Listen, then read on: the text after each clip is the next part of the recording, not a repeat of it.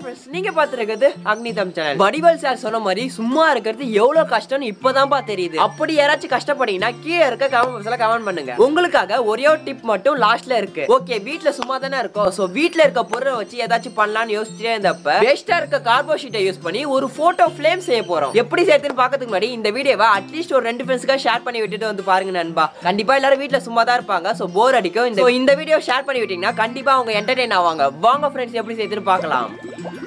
First உங்க வீட்ல வேஸ்டா வச்சிருக்க கார்ட்போர்ட் ஷீட் எடுத்துக்கோங்க. இந்த கார்ட்போர்ட் ஷீட்டை நான் எப்படி கட் பண்ணணும்னு ஆல்ரெடி லைன் போட்டு வச்சிருக்கேன். இதோட டைமென்ஷன்ஸை கட் பண்ணிட்டு உங்ககிட்ட சொல்றேன். ஏதாச்சும் உங்ககிட்ட இருக்க நைஃபை யூஸ் பண்ணி கட் பண்ணிக்கோங்க. அதே நேரத்துல கட் பண்றப்போ கொஞ்சம் பார்த்து கட் பண்ணுங்க. இப்போ நம்ம அவுட் சைட்ல கட் பண்ணிட்டோம். இதே போல உள்ளார நம்ம கட் பண்ணுவோம். ஓகே, இப்போ நம்ம கட் பண்ணி முடிச்சிட்டோம். உள்ளார நம்ம எந்த அளவுக்கு கட் பண்ணணும்னா, நீங்கள் எந்த ஃபோட்டோவை ஃபோட்டோ ஃப்ரேமில் வைக்க போகிறீங்களோ அந்த ஃபோட்டோவோட லென்த்தையும் பிரெத்தையும் மெஷர் பண்ணிவிட்டு அந்த அளவை விட கொஞ்சம் கம்மியாக உள்ளார கட் பண்ணிவிடுங்க. இப்போ நான் வச்சிருக்க ஃபோட்டோவை பார்த்தீங்கன்னா உள்ளார கரெக்டாக ஃபிட் ஆகுது. இதே போல் நீங்கள் வச்சிருக்க ஃபோட்டோவும் உள்ளார கரெக்டாக ஃபிட் ஆகுதான்னு செக் பண்ணிக்கோங்க.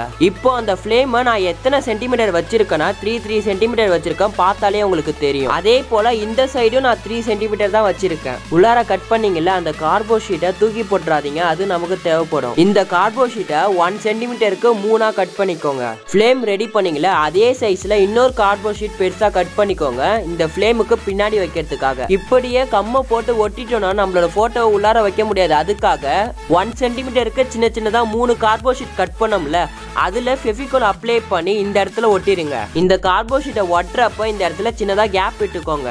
அப்போதான் நம்மளோட போட்டோ இதுல வைக்கிறப்ப கரெக்டா நிக்கும். இப்போ ஒட்டினது போலவே சைட்ல 2த்தையும் ஒட்டிருங்க. அங்கேயும் சின்னதா கேப் இருக்கணும், அதை மறக்காதீங்க. இதே போல கார்ட்போர்ட் ஷீட்டை மேல ஒட்டிடாதீங்க, ஏன்னா அது வழியா தான் போட்டோவை நம்ம வைக்க போறோம். அதுக்காக தான். இப்போ இந்த இடத்துல கம்மை அப்ளை பண்ணி பெரிய கார்ட்போர்ட் ஷீட்டை நம்ம ஒட்டிடலாம். ஒட்டுறப்போ கரெக்டா அந்த சைஸுக்கு ஏற்ற மாதிரி ஒட்டுங்க. இப்போ நம்மளோட போட்டோவை வச்சு பார்ப்போம் கரெக்டா நிக்குதா இல்லையான்னு. ஓகே, நம்மளோட போட்டோ கரெக்டாவே ஃபிட் ஆகுது. இந்த ஃப்ளேமை நீங்க அப்படியே கூட வச்சுக்கலாம். நான் இதை கொஞ்சம் அழகாக்கிறதுக்காக மேல இந்த இடம் ஃபுல்லா சுத்தி கம்மை அப்ளை பண்ணி பஞ்சை ஒட்ட போறேன். நான் வச்சிருக்கிறது ரொம்ப பழைய பஞ்சு, அதனால நான் பஞ்சை யூஸ் பண்ணி ஒட்ட போறேன். சப்போஸ் உங்ககிட்ட பஞ்சு இல்லைன்னா அரிசியை கூட வச்சு ஒட்டிக்கோங்க. அப்படி இல்லைன்னா பேப்பரை சின்னதா சுத்தி அதை கூட வச்சு ஒட்டிக்கலாம். இதே போல பஞ்சை ஃபுல்லா சுத்தி ஒட்டிருங்க. ஓகே, இப்போ நம்ம ஒட்டிட்டோம். வெளியிலலாம் கொஞ்சம் பஞ்சு தெரியுது. அதை நான் சிசரை யூஸ் பண்ணி கட் பண்ண போறேன். இதே போல உங்களுக்கும் தெரிஞ்சதுன்னா சிசரை யூஸ் பண்ணி கட் பண்ணிக்கோங்க. ஓகே, இப்போ ஃபுல்லா முடிச்சிட்டோம். இதுக்கு மேல கலர் அடிச்சா இன்னும் கொஞ்சம் அழகா இருக்கும்ல, சோ அதனால நான் கலர் அடிக்க போறேன். நான் ரெட் கலர்ல அடிக்கிறேன். உங்களுக்கு எந்த கலர் பிடிக்குமோ அந்த கலர் அடிச்சுக்கோங்க. நான் சும்மா இந்த மாதிரி டிசைன்ல கலர் அடிக்கிறேன். உங்களுக்கு எந்த மாதிரி டிசைன்ல கலர் அடிச்சா பிடிக்குமோ அந்த மாதிரி டிசைன்ல கலர் அடிச்சுக்கோங்க. எனக்கு அந்த அளவுக்கு டிசைன்லாம் போட தெரியாதுப்பா, அதனால தான் நான் இப்படி பண்ணேன். கலர் அடிச்சிட்ட பிறகு கொஞ்ச நேரம் காய வச்சிருங்க. இப்போ நம்ம வச்சிருக்க போட்டோவை உள்ளார வச்சு பார்க்கலாம். இது ரொம்ப நல்லாவே இருக்குல்ல. நீங்க வச்சிருக்க போட்டோவை டிரான்ஸ்பரண்ட் கவர் ஏதாச்சும் இருந்தா அதுக்குள்ளார போட்டுட்டு அதுக்கப்புறம் இந்த ஃப்ளேம்ல வைங்க. அப்போதான் அந்த போட்டோ வீணாவாது. இந்த போட்டோ ஃப்ளேமை செவுத்துல மாட்டி வைக்கிறதுக்காக இந்த இடத்துல ஓட்டை போட்டுக்கோங்க. கரெக்டா 4 சென்டிமீட்டர் கிட்ட கீழே தள்ளி இதுக்கு மிடில்ல ஓட்டை போட்டுக்கோங்க.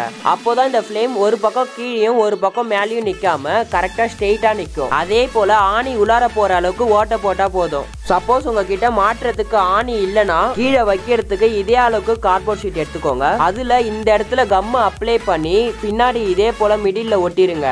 ஓகே, இப்போ நம்ம ஒட்டிட்டோம். இதை கொஞ்ச நேரம் நம்ம காய வைப்போம். காஞ்சிட்ட பிறகு இதை லைட்டா மடக்கிட்டு நிக்க வச்சா கரெக்டா நிக்கும்.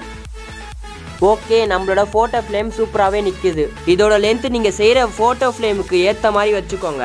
நான் செஞ்சது ஃபுல்லாகவே டெமோ தான். உங்களோட ஃபோட்டோக்கு ஏற்ற மாதிரி நீங்கள் ரெடி பண்ணிக்கோங்க. இப்போ நம்மளோட ஃபோட்டோ ஃப்ளேம் சூப்பராகவே ரெடி ஆயிடுச்சு. இந்த சின்ன வயசு ஃபோட்டோவில் இருக்கிறது நான் தான்ப்பா, யாரும் கலாய்க்காதீங்க. இந்த ஃபோட்டோ ஃப்ளேமை நீங்கள் எந்த அளவுக்கு வேணால் மாற்றி வச்சு நிற்க வச்சுக்கலாம். அதே போல் ஆணியில் நிற்க வைக்கிறப்பையும் கரெக்டாக நிற்குது பாருங்க.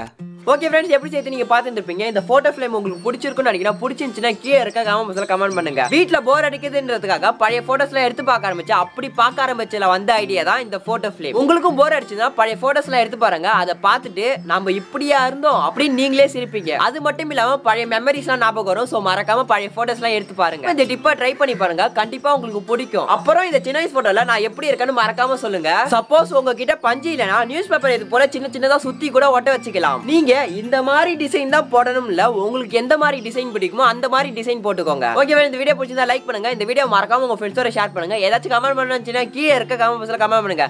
நீங்க இன்னும் அக்னி தமிழ் சப்ஸ்கிரைப் பண்ணலையா? சப்ஸ்கிரைப் பண்ணிட்டு பக்கத்துல இருக்க பெல் சிம்பல் அமைக்கிட்டு மேல இருக்க ஆல் என்ற ஆப்ஷன் கிளிக் பண்ணீங்கன்னா நாங்க போற வீடியோ உங்களுக்கு நோட்டிஃபிகேஷன் வரும். Bye friends.